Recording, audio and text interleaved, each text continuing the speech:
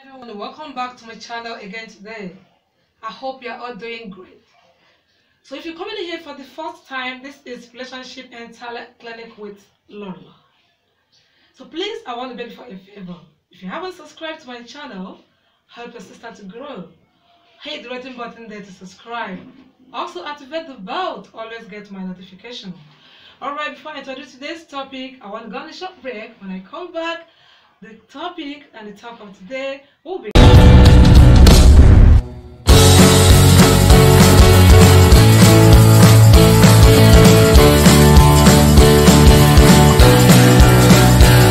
just tuning in. This is Relationship and Talent Clinic with Lola.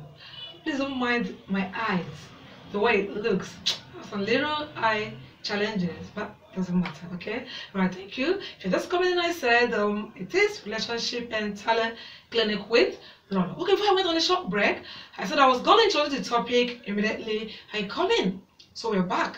So the topic I want to treat today is don't date whom you can't marry. Don't date whom you can't marry. So that person you see and you don't see future with him or her, don't go in with this person. Don't date for a game. Don't play a game. Date can never be a game. Unless I doing a boy-girl relationship, which I don't encourage here. But if you're matured enough, you want to delve into a relationship, don't play a game. Look at him, look at her. Assuming future has something good for you and him, with him or her rather, would you go? Do you see him as a future husband? Do you picture her as a future wife? So if you look at this person, you can't go into marriage with this person. I'm not saying you must marry whom you dated. No, that's not what I'm saying. But at least as you're dating this person, bear it in mind that anything can happen. Assuming something happens, can you marry this person? So reason I say don't date whom you can marry. I want to go for some messages I have here. Let's see what they say and how we're going to treat it, how we're going to handle it, and how it's going to, or how it is affecting our relationship life. This one says, okay, wait, I'm not going to say name, please, but for this, my ID of them rather are going to be hidden. So this one says, Lolo, I've been in a relationship with this guy for the past 3 years. Yeah, 3 good years now, and you know, this guy hasn't even for once mentioned to me that he's not going to marry me. Yeah. All my hope was that we're going to get married. But I just saw a message on his phone, which he sent to one girl, I guess his other girlfriend out there, that he is only playing games with me. That the girl should just be patient with him and manage the situation of things now, that in a no little time he's gonna dismiss me and they will definitely get married. Yeah. So this is from one of my clients. She just sent a message of what she just saw on her fiancé's phone. You see what I'm saying? But why, guys, why? Why would you keep a girl 3 good years, 3? You've not told her your intentions. You kept her, you dated her, and all her mind from her message, from the way she sounds on the message, though I've tried to communicate her, I've tried to talk to her, I've tried to counsel her, I've tried to bring her mind down. But then, 3 good years, 3 years, a year passed. You never said anything positive to her. 2nd year passed, you never said anything positive to her. 3rd year now, you still haven't told her what you have in stock for her. You're still keeping her. And you're going behind her to date, pamper and pet and keep whom you're gonna marry. You're gonna move into marriage with. This isn't fair. Guys, hey guys, if you've brought any lady in your life, you're dating her, you're not gonna marry her. 1st year is enough to tell her you don't mean something good for her. Let her go. 2nd year, for any reason you can't tell her in that 1st year, 2nd year is enough to tell her, see, good, wow, I tried to study you, but I've seen that things can't go well with 2 of us. We can't further. Yeah, let her go. Let her go. Don't waste anybody's time for crying out loud. Guys, please, don't waste their time. And this particular lady I'm talking about, age is no longer on her side. So you've wasted 2 more years again, added to her age already.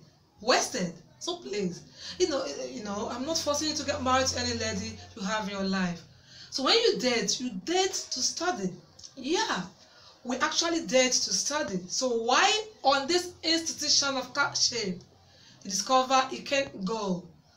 Amicably sort it out, let the person go. You know, keeping her for 3 more years, adding to her age already, and nothing positive is coming out of it. It is not good. It's not proper. Some of them can go so bitter and do anything whatsoever to harm you. It happens. We've had a case like that. You know, it happens. We've had a case like that. This lady went as far as going diabolically to make sure that when this guy got married, he had no peace, no child. Let's not go there. So please. Okay, yeah, let's read this coming from a lady this time. No, a guy talking about a lady. Okay, this says, "Hi Lolo, please hide my ID and throw it with caution. I have this lady. I love her so much. I love her. I love their family. You know, I've been dating her. For this is just 3 years now. By August 10, we'll make it 2 years anniversary we met. But then the issue is that she hasn't accepted my proposal. But she is still in my life. I actually threatened and asked her to move out of my life. She doesn't want to accept my proposal. But she said no, she's going to say something. I should give her time. And I want to ask, how much time should I still give someone that has been in my life for the past 2 years? And I've been mentioning this issue since a year ago. What do you think I do? Should I keeping her or tell her my mind? And I asked him, what is in your mind? And he said, I want to drop her. I want to quit. I want to dismiss this relationship. I can't be in suspense asking someone for proposal, someone I love for the past 1 year. All right, you heard her, right? You heard him, rather. So he has proposed. It's over a year now, and the lady is yet to say yes or no. So he's asking, should I keep, in his grammar, should I keeping her? And my answer is no, capital no. Second question, or should I tell her my mind? Yes, capital yes. Tell her your mind. I asked, what is your mind? I want to quit her. Yes. I totally support this.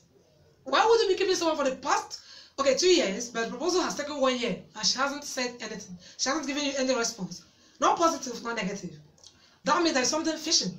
She has a skeleton in her cupboard. Yeah, I said so. She has a skeleton in her cupboard. For 1 year proposal, you can't say no, you can't say yes. What are you thinking about? What do you want to think about? What do you want to find out? You've not found out for the past 1 year. So I've asked the guy categorically, quit her. You love her so much, but she doesn't want you as a husband. So you can't bring in someone that doesn't want to marry you in the house, because if love is coming from only one side, it doesn't work.